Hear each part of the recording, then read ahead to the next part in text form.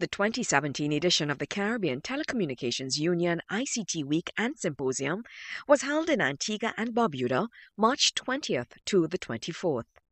The symposium included the 34th Executive Council meeting, the Smart Caribbean Conference, cybercrime and cybersecurity, ICT for persons with disabilities, and the 15th Caribbean Ministerial Strategic ICT Seminar, which was facilitated on Day 2 and Day 3 of the symposium. The mission of the CTU is to facilitate Caribbean development by fostering effective use of information and communications technology. Day 2 and 3 focused on the impact of ICT on the financial sector. Mobile money, cryptocurrency, and blockchain technology were major topics of discussion. We also saw the signing of a Memorandum of Understanding between the CTU and BIT. Selby Wilson, Telecommunications Strategist Consultant, outlined the role and function of the CTU.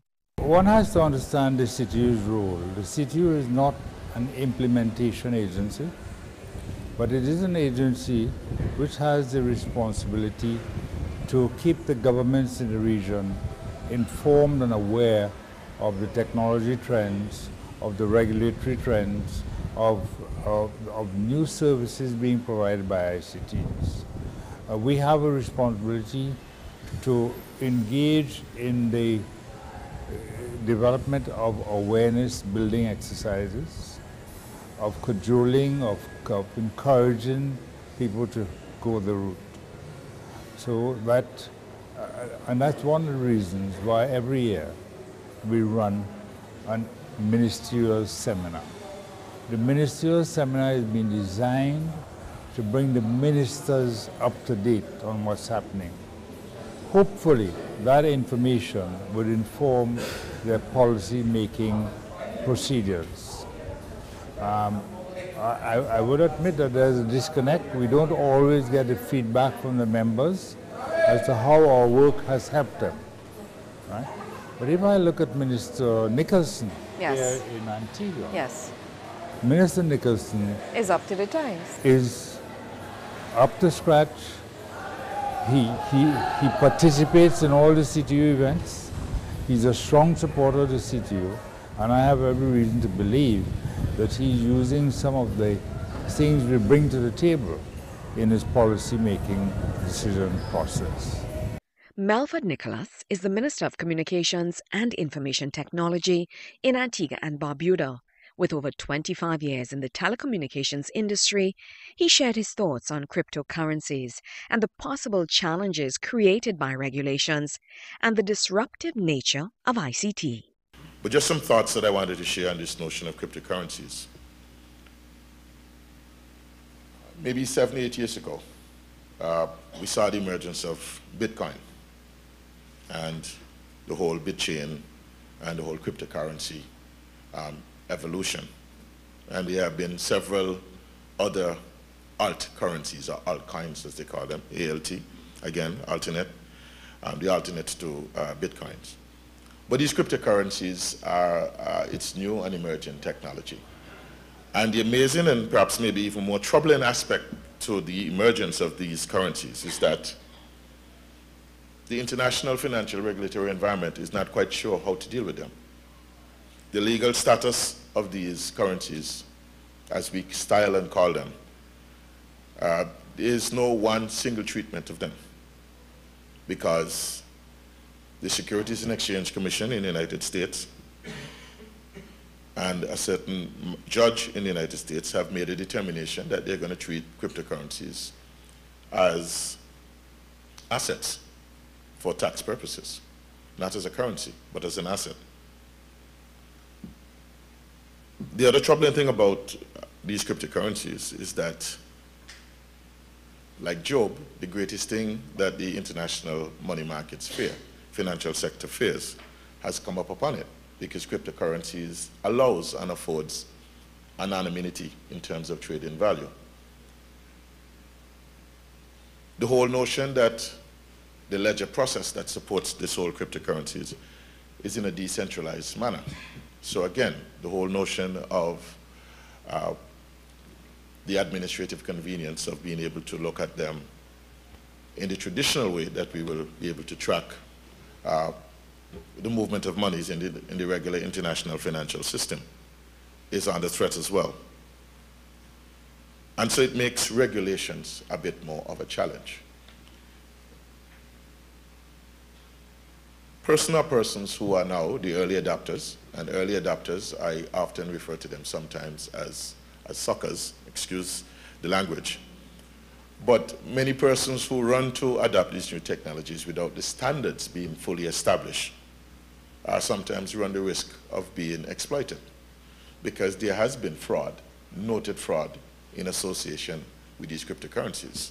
You would be aware through your own reading that several of these Bitcoin exchanges have collapsed and have disappeared overnight, and persons have lost millions of dollars in investments. So these are some of the issues that I'm sure that the ministers and financial experts and policymakers, senior policymakers in each of our jurisdictions are going to have to come to grips with in terms of the particular challenges that we are now going to be faced with in respect of the disruptive nature of ICTs. And again, as I alluded to last evening, it is not that we should have a fear about it, but we should embrace it and come to a wholesome understanding. Because at some point in time, it's going to become a common use facility. The digital citizens that are going to fast become the majority of global population are not going to be constrained by the use of these new methodologies for exchanging value and for even adopting them as their preferred currencies. Cash as we know it is going to become a thing of the past. How exactly is the CTU using this symposium to facilitate and enable the region when it comes to mobile money and blockchain technology? We are breaking into 3 working groups. One to consider cryptocurrencies, one to consider the Caribbean Susu, and another working group to consider the exchange capacity system of doing trade. And hopefully out of that, in the cryptocurrency, we hope to establish a working committee, multi-stakeholders that would continue to look at the issues and see if they could come up with suggested solutions to those issues. And from then on, each country will have to take it and run with it. And hopefully they'll do it at a pretty fast Hopefully pace. they do that. A lot of countries are already using mobile money. Yes. Africa is leading the world in the use of mobile money. M-Pesa is mobile money. They're leading the world. And they had to do that because they had a large unbanked population over a diverse and difficult territory. And the mobile phones provided the solution Created that space to provide mobile money. So we cannot afford to wait 15 years to get on board with these new developments, otherwise we'd be left behind. It would be like the Industrial Revolution where we missed the boat, and we don't want to miss the boat. What is mobile money and blockchain technology? Oliver Gale, co-founder and CFO of BIT, and Ashish Gadnis, CEO of BankU Inc., a blockchain-based identity platform, paint a clearer picture. First of all, mobile money and blockchains are very compatible, right? The interoperability question is entirely solved with the use of blockchains, which is, again, a distributed database that people reach consensus on. Your question of whether the money is real. So the usage of a trust account is absolutely best practice, and it's something that BIT is doing in its deployment of a blockchain backed mobile money. So the question of whether that money is backed, well, the answer is it's backed by the central bank. It's definitely not backed by underlying assets, which means you're placing your bets on the integrity of the underlying economy, which yeah, maybe is not a great bet at this time. So when you see alternative assets like Bitcoin which is a decentralized form of value with a finite supply. You know, we've seen since 2009, but roughly every year the market cap doubles. It was around 12 billion last year, it's 25 billion. One Bitcoin last year was 450 US. This year it exceeds the price of gold. That is because faith in the integrity of the underlying currency issued by governments is collapsing, and people are running to assets like precious metals and distributed cryptocurrencies, which provide a mathematical, proof-driven consensus mechanism. So where the central bank ties into this is if you have greater integrity in the issuance of government-backed money, if you introduce a blockchain, whether it's permissioned or a public blockchain, you have the ability for the people to hold their government and their central bank accountable, because the information is accessible and cannot be changed without tremendous cost, and it's in the public domain, so it can't be concealed. So if you start at the first layer of the money supply and you address the instrument of legal tender and make that more accountable to people and interoperable on a blockchain, then you can still maintain the legal trust, which is to protect now against the risk of the private entity defaulting. So you take a digital legal tender and you place it in a segregated legal entity, and then when you have a question of, is my money backed, you can know that it is backed, is separate from the risk of a company like Bit, but you also know that it is backed and unchanged, untampered with at the central banking and government level. So really what this does is it restores democracy. And again, that's why when we started, we were looking at just Bitcoin. But the problem actually exists across the entire economy. And make no mistake about it, as was alluded to, more economic shocks are going to come down the pipeline, and we are all going to be on the back end of those. So really there's actually a huge harmony at those in this table, because the problems being highlighted and the solutions being offered are all complementary to one another.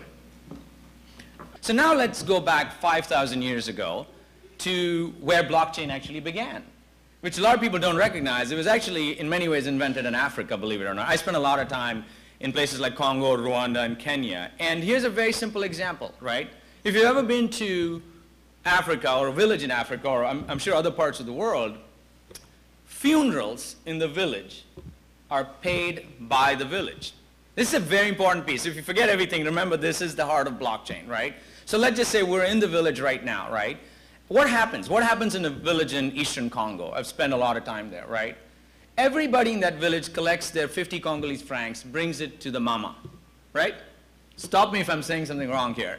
And each week they collect the money from everybody in the village, right? So if somebody dies that following week, the village pays for the funeral, right? What's happening in that example versus the first example?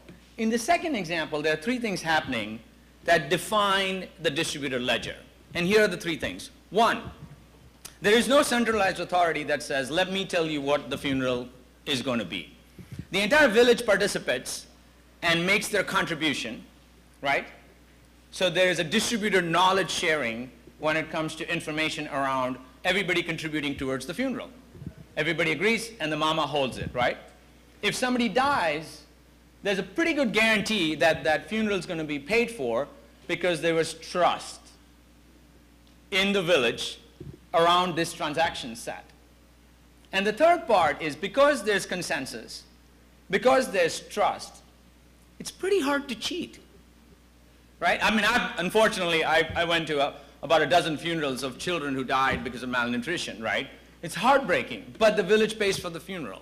So the basic definition of the blockchain is this, or the distributed ledger is this, that it is basically data that is equally distributed among a group of actors, in this case could be computers, and there is consensus around that information. So I want to demystify some things, right? So cryptocurrency is great, and there's a lot of regulation going to come, but the real opportunity is at the street level, at the mama's level, at the farmer's level, at the opportunity at the government level to have now something as simple as registrations of business licenses can be done on the blockchain. And I'll walk through examples of what we're doing in the Middle East and East Africa and Latin America around something as simple as making the small business registration process super easy, efficient for the government, registration of utilities, or for example, granting of loans or microloans to small businesses. Now, what mechanisms have been put in place to advance the ICT agenda by the CTU? The CTU has established a collaborative forum. We started that activity in February last year. We continued it in December of last year, and we formed a regional collaborative committee whose remit is to identify ICT projects which can serve the region and see how we can work in harmony together to get those projects in place. We have established alongside of that 3 working groups. One working group dealing with consumer issues, one dealing with the whole idea of convergence, and the other dealing with connectivity issues. They meet to finalize the terms of reference to the working groups and give them the mandate. Those are the mechanisms we put in place to try and advance the agendas. Unfortunately, the CTU is not an implementing agency. We can't tell a country they must do this. They have to, yes. But we can facilitate. Yes.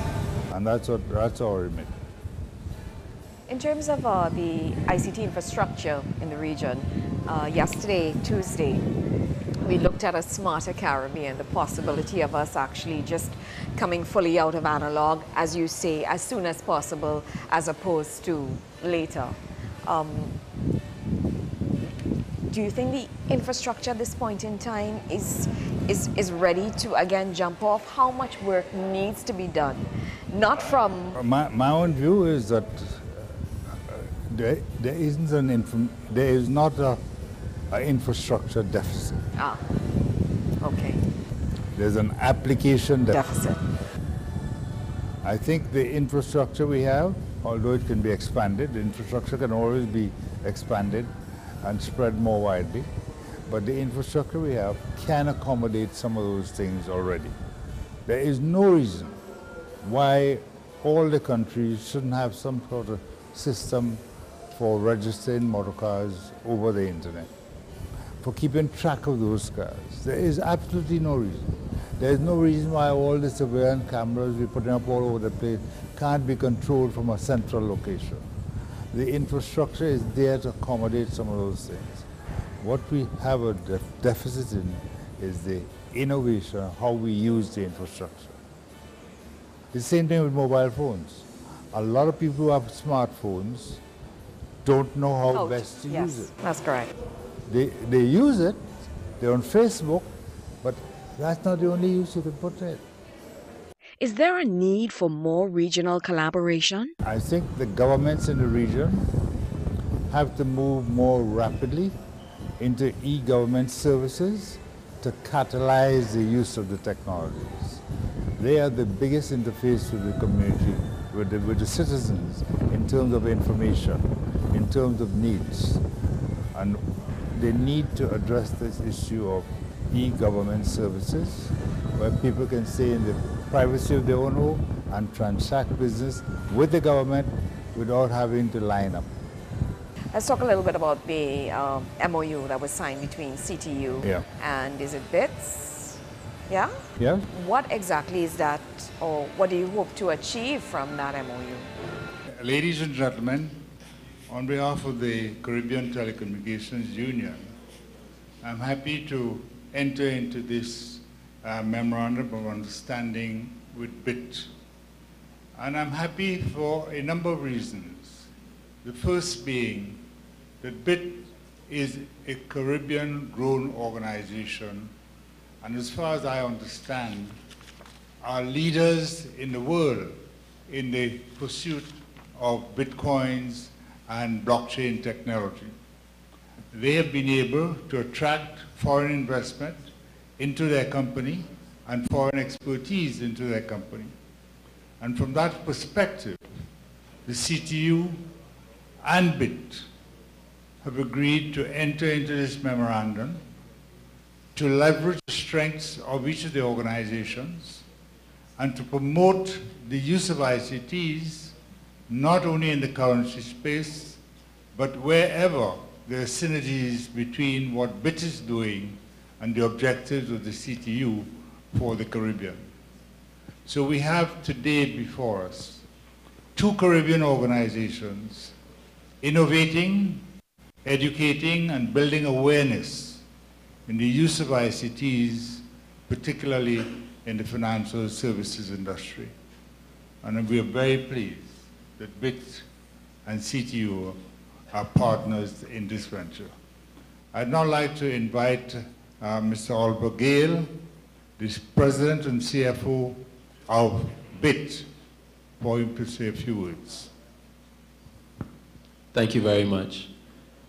Likewise, it's a distinct honor and a very proud moment on behalf of BIT and our entire team who have been working with a vision in the Caribbean for what is now many years. And it was 9 months ago or so that we happened to cross paths with the wonderful people at the CTU.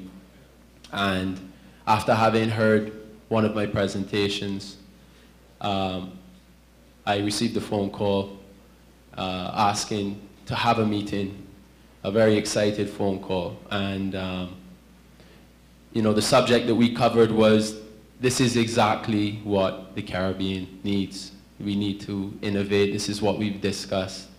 This is what we talk about. And we want to help. And I must say that I've heard that promise before, but the good people at the CTU have carried themselves with the highest levels of integrity and action towards pursuing the ICT initiatives and our own initiatives to provide a digital payments network for the Caribbean region, and one that is sovereign to this region, to solve our own mandate of providing financial access to every man, woman, and child. So with that being said, I'm looking forward to a long and successful and fruitful collaboration on meeting our respective objectives, which are largely shared. So thank you very much.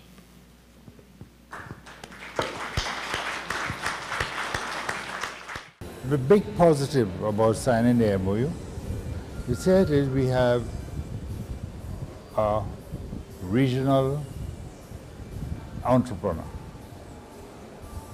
out of the region whose work has been recognized internationally. Yes. In the space of blockchain technology and trying to develop a niche for alternative forms of currency to do transactions. From that aspect, it is really good that 2 local Caribbean institutions can get together and collaborate on the use of ICTs, not only in the area of cryptocurrencies or digital currencies, because blockchain technologies can be used for a lot of other, tracking a lot of other kinds of assets and other kinds of... As we saw this morning, in terms of the explanation. Right?